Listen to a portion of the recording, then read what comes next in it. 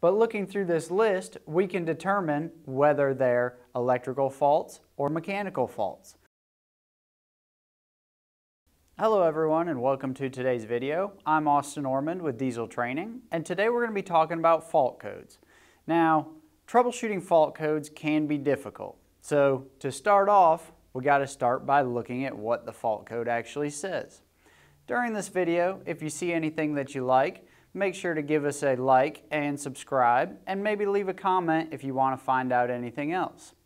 So to start off here, we're looking at these two fault codes. We can see that they're both for the intake manifold 1 pressure sensor.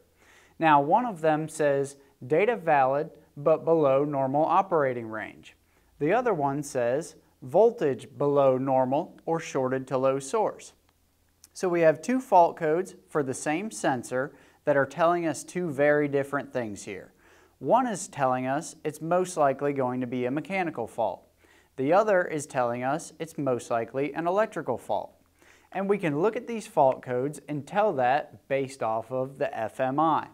So we have FMI 1 over here, and we have FMI 4 over here. Now, FMI stands for Failure Mode Identifier. This tells us how that circuit has failed.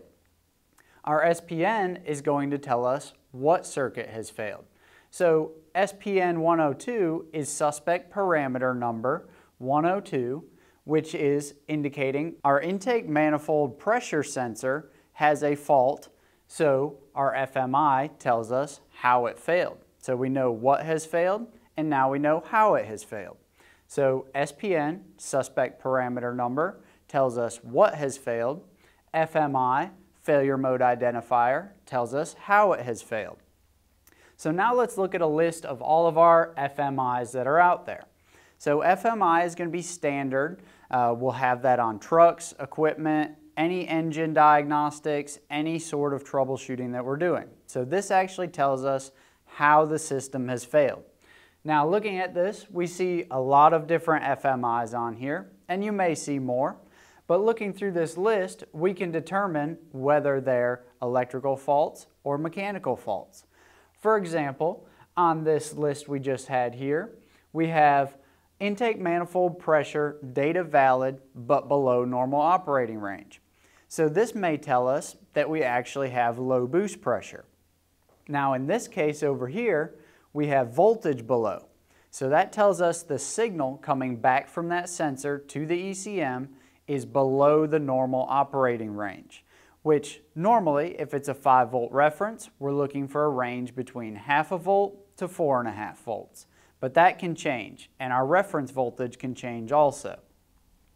So looking at these fault codes, just by looking at the FMI, we can determine whether they're electrical or mechanical faults. So over here, we have voltage below normal, electrical fault.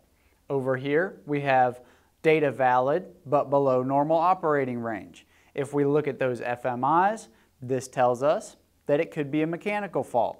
And in this case, we have a pressure sensor for our intake manifold, which would be our boost pressure. So that could be a boost leak, a bad turbo, maybe a restricted air filter. In this case over here, that could be anything from a failed sensor, a failed wiring harness, maybe a rubbed wire or an open circuit, or even a short circuit. So we can see a lot of different things there, a lot of different causes for these two fault codes, but they are very different. We can't just look at these fault codes and say, hey, that thing needs an intake manifold pressure sensor. Let's throw one on there and see if it fixes it. This is what we're really trying to prevent from happening. We want to actually diagnose the problem correctly so we know what's going on with it. Let's look at a few more examples. So here we have DPF, differential pressure sensor circuit, voltage above normal or shorted to a high source. So when we look at that, again, we can look at the FMI down here, which is number 3. So if we look at our FMI list, we see number 3 is voltage above normal. That's most likely indicating, again, an electrical fault, a sensor problem, a wiring problem, or it could even be a module problem that's monitoring that sensor. If we look over here, we see DPF differential pressure, data valid, but above normal operating range. Now in this case, we have FMI 0. So if we look there, we see high, most severe. So that means that our ECM is actually seeing that we have a high differential pressure on that DPF, meaning that we could have a high soot load, the DPF is full of soot, or something else in there. Could be ash, could be coolant, could be oil, whatever. Something is restricting that DPF. So we're actually seeing a mechanical fault over here, while we're seeing an electrical fault here. Again, that could be wiring, the sensor, the module itself, could be any of those three things. Let's look at one more example. So here we have our coolant level sensor circuit, voltage below normal or shorted to low source. Now we see FMI 4. So again, FMI 4, voltage below normal. We can tell that that's an electrical fault, which could be the sensor, the harness, or the module monitoring it. Now if we look at this one over here, we see coolant level, data valid, but below normal operating range. If we look at our FMI right there, we see FMI 1. So let's go back to the FMI list. We see FMI 1 is low, most severe level.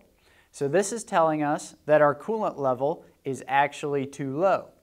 So in simple terms, this is how we tell the difference between electrical and mechanical faults. So this should help you troubleshoot fault codes in the future just by looking at the FMI code.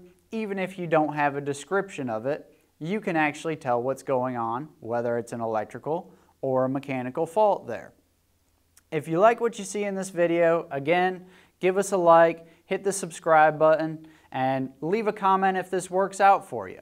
Also, let us know what you might want to see in the future for videos coming up.